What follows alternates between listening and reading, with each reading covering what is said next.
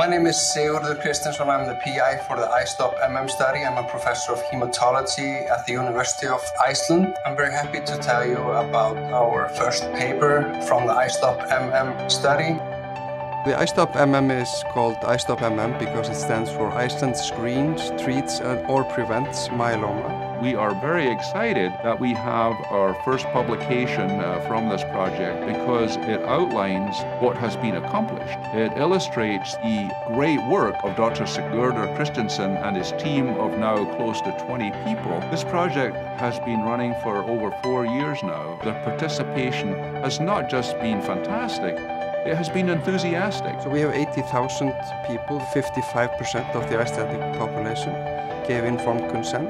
The overall idea of iStopMM is actually early detection and early intervention. In the case of myeloma, the precursor is something called MGUS, monoclonal gammopathy of undetermined significance. We want to detect the precursor disease before it becomes a full-blown malignancy. The president of Iceland was actually the first to give informed consent. We can and should and must use all means to advance in the fields of science. In evaluating a scientific project, it's incredibly useful that all of the individuals that are being evaluated have background genetic sequence information available. We're gathering so much data, so many samples, and we have so much clinical information about 80,000 people with or without MGUS. 80,000 individuals is a large number. In fact, it's the largest single country randomized trial that's ever been conducted in the cancer field.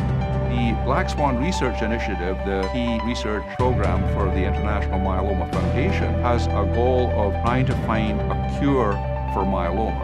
And by doing this, we answer the question, does screening for MGUS lead to an improvement in overall survival? This means that we have an opportunity to understand what is triggering this, who's getting this, what are the cofactors, why is this happening, and maybe even have an opportunity to prevent this from happening. Another important question is, how do these individuals feel?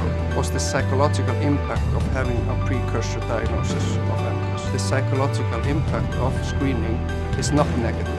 The iStopMM study could not have been done or performed without the generous support from the International Myeloma Foundation. We are just so proud that we are able to support this effort and be able to expect fantastic ongoing outcomes. No one has ever done anything like this before, ever. So far it has been a success.